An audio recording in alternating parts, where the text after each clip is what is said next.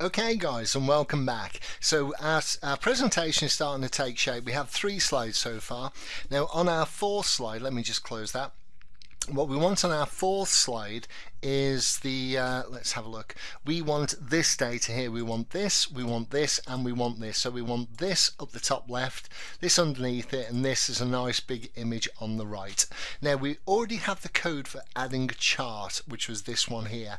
So really all we need to do is change the name of this chart, profit by day, whatever that was, to the name of this, which was pie chart. So in true fashion, just like we've done before, we're going to now say slide 4, and now we're going to copy all of slide 3. Hey, that was too fast.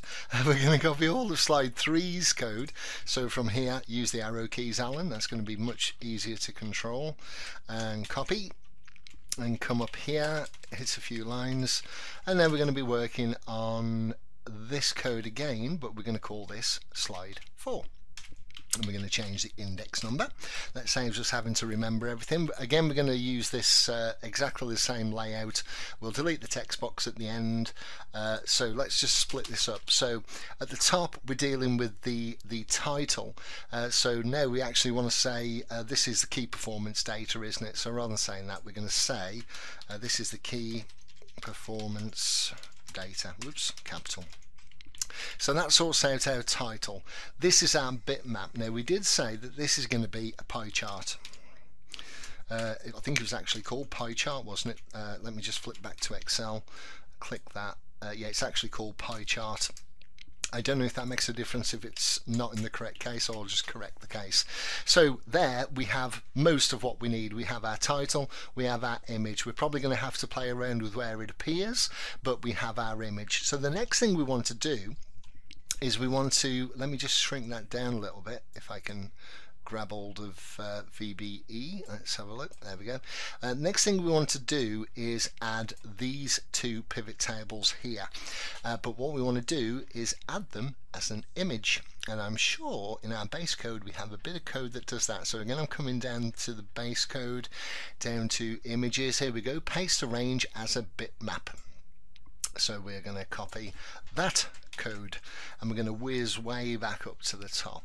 Now what we're going to do first is we're just going to drop them on there, then we're going to position them manually so we can get them exactly where we want, and then we'll come back and modify the code to do that programmatically. So add first, what's that? It's a pivot table, isn't it?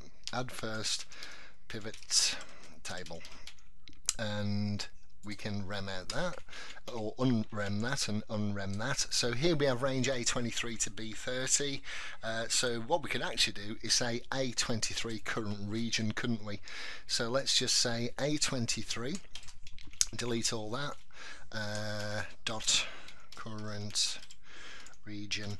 Obviously if you want to specify it specifically, you can say, whoops, okay, shush. What you can say, I have a space, one too many space in there.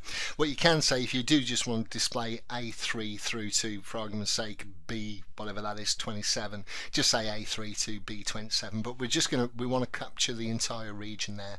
So that's our first pivot table, range A23, current region, copy picture, blah, blah, blah, blah, blah, and paste. And we may as well just copy that code directly, give ourselves a bit of room, and paste our second pivot. So paste our second pivot, and this is going to be this one here. So what are we in? We are in D23, so this is going to be D23 current region select, and that's going to give us our pie chart. Now these are all going to drop right on top of each other, I imagine, but we'll run it and then we'll modify the code. So here we go, enter presentations, enter presenter's name, can't even type my own name, bum bum bum bum bump. So here we go, slide 1, slide 2, slide 3 and slide 4.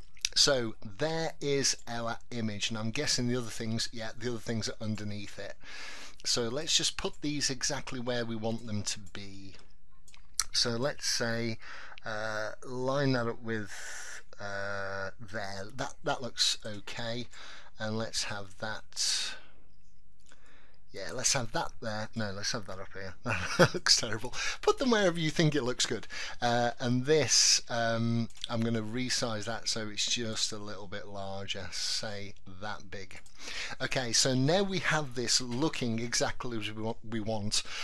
So now what we need to do is learn where these things are positioned. So what we're going to do is right click the pivot table, come to format picture, and that's going to bring up this here. We're going to come to this, the size and properties. We're not worried about the size, but we are worried about the position. So let me just bring this back over here. So here we go. Now we can see the PowerPoint below it.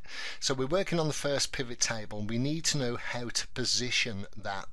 So let's whiz down here and find out that positioning images thing. Images, paste, resizing, positioning. We're not using the centery things. We use, now that's to align, and that's what we want to do. This is the code here.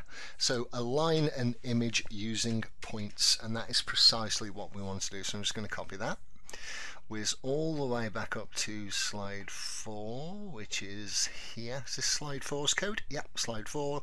And we're working on the first pivot here. So let's just paste that code in there. I told you this was like Lego, didn't I? So here we go. We are going to be aligning. So I can unrem this, I can unrem this. Now because we've just literally pasted this, it is the active window selection because we're already working on it. And what we want from the top left corner, that's the top left corner, we want 2.33. So we're going to say 2.33 times centimeters again.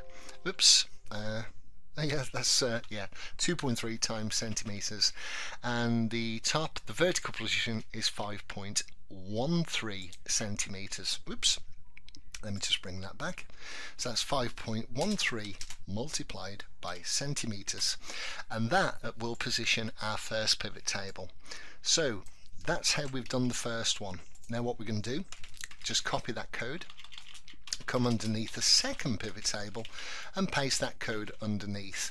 Now this time we want to click here and we want to have a look at the position of that, and again that's horizontal 2.33, but it's 10.95 from the top, so 2.33 can stay, but now we want to change that to 10.95, so 10.95. fantastic. And here we want to do the same thing. With that chart. So and we resized the chart as well, didn't we? So let's resize first, position second. So here we are looking at this particular object, and we have a shape range height. Where are we? And we have a shape range height of 12.69. So here 12.69.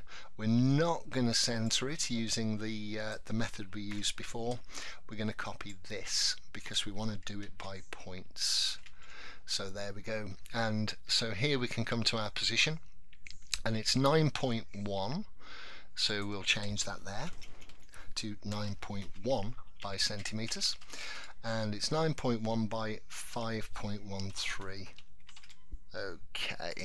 Okay, so I've just closed PowerPoint down, so let's run through that code and see if that does what we think it should do. So there we go, enter presenter's name, Alan Bump, and here we go, let's have a look.